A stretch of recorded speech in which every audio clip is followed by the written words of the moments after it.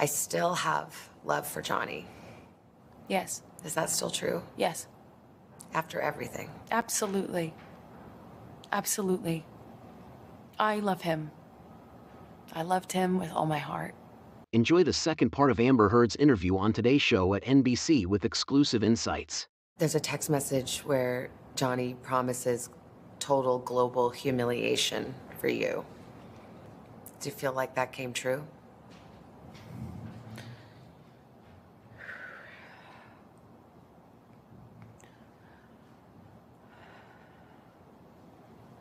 I know he promised it. I testified to this. I'm not a good victim, I get it. I'm not a likable victim. I'm not a perfect victim, but... It's pretty clear here she's just trying to gain sympathy and make people in the middle believe that she accepts being truthful, that she has shortcomings, but she is still a victim. She's trying to gain the confidence of others that she is true by accepting a mistake and then under its shadow trying to convince that she is indeed a true victim. This is as close to the truth you'll ever hear from her mouth, folks, that she wasn't a good victim. She's never going to admit she wasn't a victim at all. When I testified, I asked the jury to just see me as human and hear his own words, which is a promise to do this. It feels as though he has. Okay, so as per Amber Heard, Johnny Depp promised to ruin her life. But he did absolutely nothing till 2018 until she wrote that Washington op-ed. She was still getting movies and all these brand endorsements. It's just time that she accepts that she really got too eager to capitalize to make a name for herself at the peak of Me Too movement. Having been found liable, are you nervous as we are here today about what you can say now? Of course. I took for granted what I assumed was my right to speak. Again, she plays a sympathy card that she got punished for using her right to speak, for standing up for the First Amendment. It's just a vague try to have free right activists on her side. Do you feel like you could be sued again by him for defamation? I'm scared that no matter what I do, no matter what I say or how I say it, every step that I take will present another opportunity for this sort of silencing, which is what I guess a defamation lawsuit is meant to do. It's meant to take your voice. Now she is just claiming witch hunt, that she is going to be hunted, though we have absolutely no evidence of it. Johnny Depp just filed one lawsuit against her. Nothing else. The UK lawsuit was against the Sun, not her. And then she claims her voice is being silenced at a time when she is here giving an interview on one of the 3 largest news networks in America. Life had seemingly moved on, and you decide to write an op-ed. Why did you do that? Because the op-ed wasn't about my relationship with Johnny. Yes, op-ed wasn't about Johnny. Clearly she had 10 other husbands. How could anyone say it was about Johnny? But it alluded to him. It was unmistakable. You know, what the op-ed was about was, me loaning my voice to a bigger cultural conversation that we were having at the time. Did you worry, gosh, I'd love to be a person weighing in on these cultural issues, but that's going to stir this all up again? I obviously knew it was important for me not to make it about him or to do anything like defame him. Now this is it. There's no debate here, folks. She says she never wanted to do anything bad to Johnny Depp, nor was it about him. But she indeed went all the way to the UK to testify against Johnny. I had lawyers, teams of lawyers, review all the drafts of this. When you wrote this op-ed, it was the height of Me Too. Legions of powerful men being canceled, losing their jobs. Did you want that to happen to Johnny Depp? Of course not. Of course not. It wasn't about him. She never wanted any harm to Depp, but when he was caught in the midst of it, she never bothered to clear and say a single word that she wasn't talking about Johnny Depp. But the op-ed and the abuse alleged was at the heart of the 6-week trial. Just pulls his arm back with the phone and throws it at my face. Hit me right in it felt like my eye. Heard testified that the final straw came after a violent fight in May 2016. 6 days later, she filed for a restraining order, cameras capturing her as she left the courthouse. But Depp's lawyers convinced the jury Heard was lying about the abuse. Police who responded to the 2016 incident testified during the trial that they didn't see any injuries and that Heard declined to file charges. This was a hoax, according to his team. Why didn't I cooperate with the police? As I've testified before, and I will stand by until my dying day, I didn't want to cooperate with them. I didn't want this to be out. I didn't want this to be known.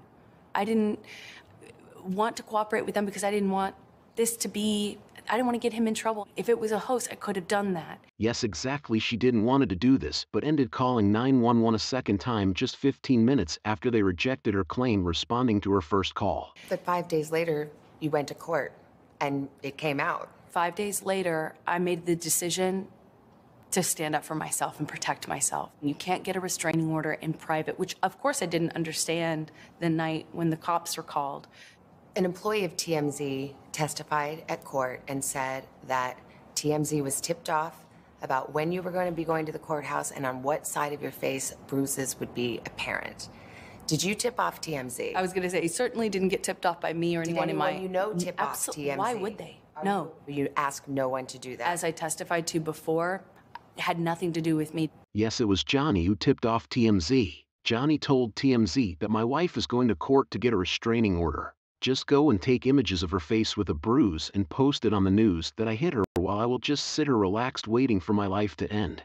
There are different incidents that you testified to, and the DEP legal team would put up pictures of you publicly right after that or in the days following and saying that why are there no bruises? Again, it's that thing. If you have bruising, if you have injuries, it's fake. If you don't have any, then you weren't injured. You had promised to donate the $7 million of your divorce settlement to charity. It was revealed at trial that you haven't done so yet. However, they played a tape where you stayed on the air that you have donated it. Do you think that raised questions as to your credibility with the jury? I made a pledge, and that pledge is made over time by its nature. And when you say I donated, you know that everybody thinks that you've donated it, not that you've pledged it. So, interviewer just destroyed her here because she clearly states that it doesn't matter what she meant. It was absolutely clear to the public that she has already given money to ACLU and Children's Hospital Los Angeles, and she was getting good press because of that, and she made no effort to clear it up. For the jurors sitting there, do you think they felt like that was you getting caught in a lie?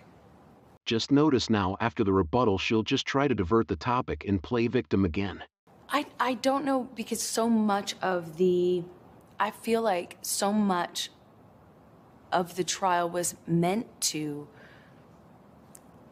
cast aspersions on who I am as a human, my credibility, to call me a liar in every way you can. And that was the trial. It was a credibility contest. And that was it. This is another one of the examples where if you pull back and you think about it, I shouldn't have to have donated it in an effort to be believed. I shouldn't have had to earmark the entirety of that in order to have. So now she tries one last attempt to clear herself and say that the question of her donating is irrelevant and should be used to judge her credibility. But the interviewer does a great job clearing it to her that issue arose when she publicly accepted praise and good press for it while not having done it.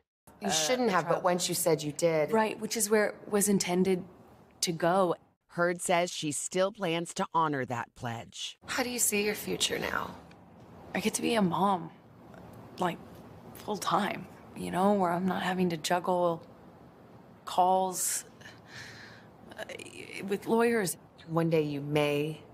Now this is another play by her to present an image of a single mother of a girl and saying she just wants to focus on her girl, while what she is exactly doing is the opposite and still trying to defame Depp.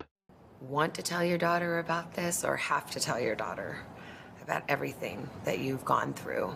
What would you want to say? I think no matter what, it will mean something. I did the right thing. I did everything I could to stand up for myself and the truth. Heard and Depp's volatile relationship lasted just 4 years. Depp confirming his engagement to me on Today in 2014. Congratulations. Thank you. Are you excited? Yeah, very. She's a wonderful girl. She's She's sharp as a tack, you know, wonderful, you know, Southern belle, and sweet as can be, and very good for me, you know. On the first day of the trial, you issued a statement, and part of the statement said, "I still have love for Johnny." Yes. Is that still true? Yes. After everything? Absolutely. Absolutely. I love him. I loved him with all my heart. Yes, folks, she still has love for Johnny, but she can't utter a word when Johnny was caught in all this DV issue. She never bothered to say the op-ed wasn't about him. She indeed went straight to the UK to testify against him. If she loved him, she would have just said the op-ed is not about Johnny. And that was it. Everything would have been fine. But she didn't do that because wanted to destroy Johnny Depp and make a name for herself. And I tried the best I could to make a deeply broken relationship work. And I couldn't. I have no bad feelings or ill will towards him at all. I know that might be hard to understand, or it might be really easy to understand. If you've just ever loved anyone, it should be easy. Please subscribe to our channel to support our work and to get interesting stories and updates buzzing globally. And also check out these recommended videos.